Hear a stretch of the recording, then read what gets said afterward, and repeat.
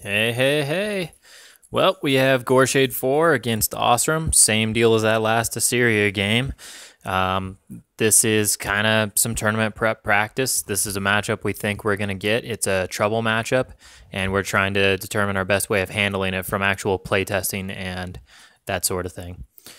This list doesn't have destors in it like my version of Goreshade 4 does, but it does have double ghost snipers, which is kind of nice. Yeah. So, wow, look at all these pop-ups. How do I make them all go away? Go away, go away. Okay, there we go. I'm going first, and I want to pop feet after he pops his feet. That's just been my thing for playing Goreshade 4. It's the first time I've ever had defensive feet. It's done great for me so far. Let's just keep that gravy train rolling until I get proved wrong and I can learn some lessons.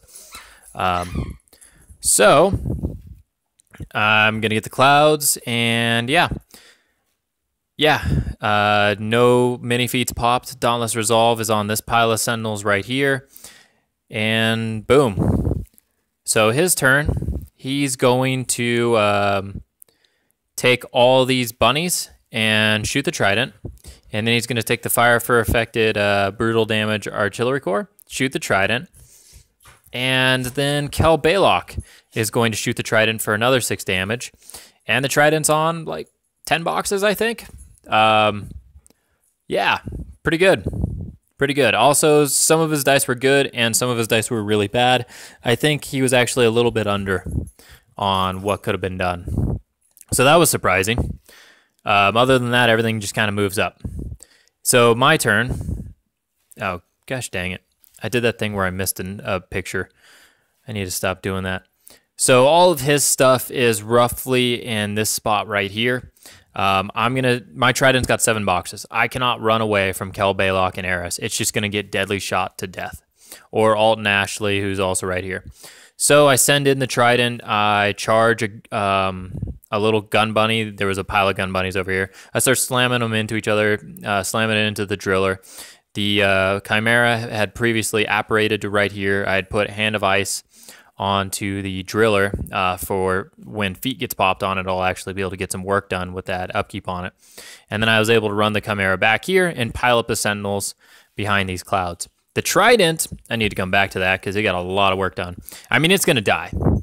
So I'm just going to get whatever use out of it I can. There's nowhere I can put it where it's going to be safe unless it's irrelevant anymore.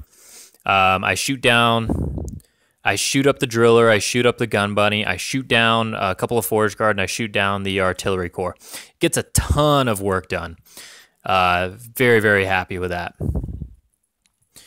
And this is a mistake I make, and I'll show you it on this screen right here. I should have dropped Dauntless Resolve on this unit of Sentinels and put it on this unit right here, because I just can't give up this much ground on feet turn. I cannot give up that zone.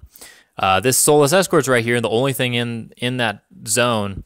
So my thoughts are that if he wants to score this flag and he wants to score this zone and get 2 points up, he's going to have to kill the Trident and that Soulless Escort. That Soulless Escort will probably be the only thing he kills, and all these Sentinels can just explode out and get massive amounts of work done via Vengeance, because there shouldn't be anything that can jam them enough that they don't just explode out between Imperitus and all the Vengeance attacks, even on his feet turn, because it's going to be a feet turn. So basically, I should have mini-feated and put Dauntless Resolve over here, just because it's not needed. It is not needed right here, but it would be very, very helpful over here, especially since I'm not popping feet. Basically, the Kayazays come in and they kill like 4 Sentinels.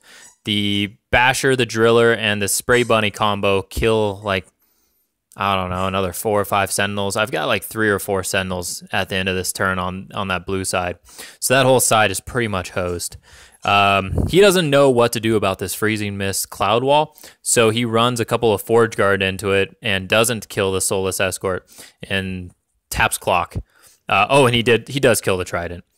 And these 2 Kayazays run into the Ghost Sniper. Yeah. Oh, and he goes for an assassination run because why not? These gun bunnies over here walk up, and 2 of them can get boosted shots on the Goreshade. One hits and leaves Goreshade on 8 boxes, and the other one misses.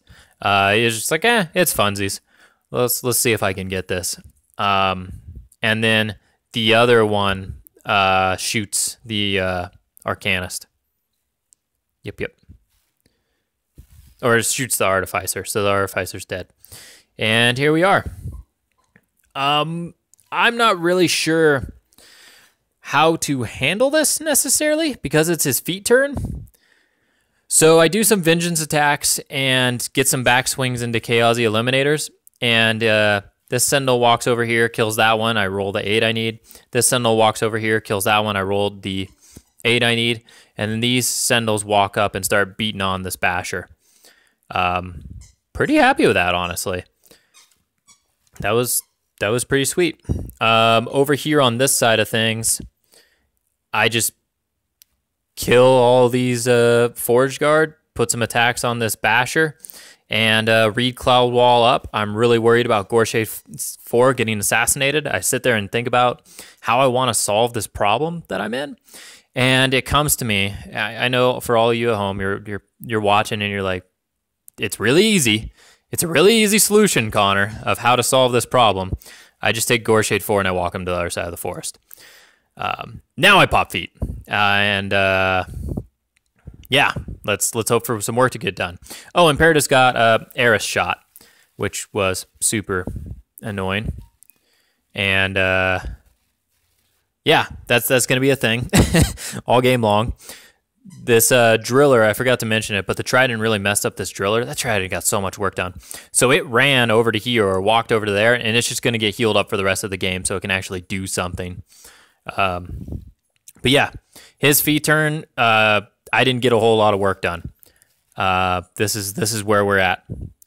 So he pops feet, and or no, I popped feet, and surprise, surprise, Eiryss shoots Imperitus again by walking into the clouds. And I can't remember what he does. I think he takes more Forgeguard and rams them into Sentinels. But I think he accidentally triggers Vengeance on the Soulless and is like, oh, all those Forgeguard are just complete waste now.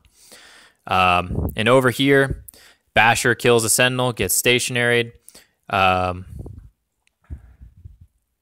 think Driller whiffed on these guys or something. Oh, no, the plan is for Ragman to come over here and Bone Shaker one, since they're only armor 15 right now, and then have it kill another, so he can kill 3 of them, and that'd be pretty dang effective. But yeah, he misses his Bone Shaker attack. Super sad. So here we are. This is where we're at, and it's time for me to get a massive amount of work done, because I've been waiting for this big giant pile of Sentinels to be able to explode and burn the world down. So let's cover my plan over here on this right-hand side of the board is just to stall. I think I'm losing that side, but I can stall. So Eiryss is gonna go disrupt this Spray Bunny. That Basher's stationary, so I have the Artificer walk over here and slam the Driller into the Spray Bunny, so it's disrupted and knocked down, so it's going to be worthless. And the Driller is now knocked down. Then these two charge the Basher and get a lot of work done against it. And Ghost Sniper shot Ragman at some point in that process. So everything's kind of controlled. The Basher's out of control. And yeah, it's just got 2 Sentinels to deal with. A lot has happened. Over here on this side, it's vengeance attacks. Goreshade walks over, bops this Kayazay. Chimera walks over, baps the other Kayazay. Imperitus goes and smacks that and sidesteps into the zone. And then after the vengeance attacks are over, all the Sentinels just explode out, and this whole side just burns down into flames. And and the rolling tide of Sentinels has pushed forward, and it's late at night, and with this whole side kind of controlled and not getting very much work done, and me just absolutely dominating this side, my opponent says, I've seen what I need to see. I know how I feel going into Goreshade 4 for this tournament, and it's late at night. Let's call it a game and talk about this. So we talked about the matchup. We talked about some of the keys and how things are going. And it was a really, it was a good talk. It was productive, and these were some really productive games. I'm still just crazy impressed with G4. He always constantly surprises me of what he can get done. It's so freaking shocking, the amount of just mass carnage he can produce. This was a really slow and patient game for me. For like 2 or 3 turns, I don't really feel like I did anything, and I just kind of bled pieces. And then the explosion happened that I wanted, and the world burned, and it was fantastic. So, yep, thank you for watching, and have a good evening or morning or whatever time of the day it is, wherever you are. Thank you for viewing, everyone.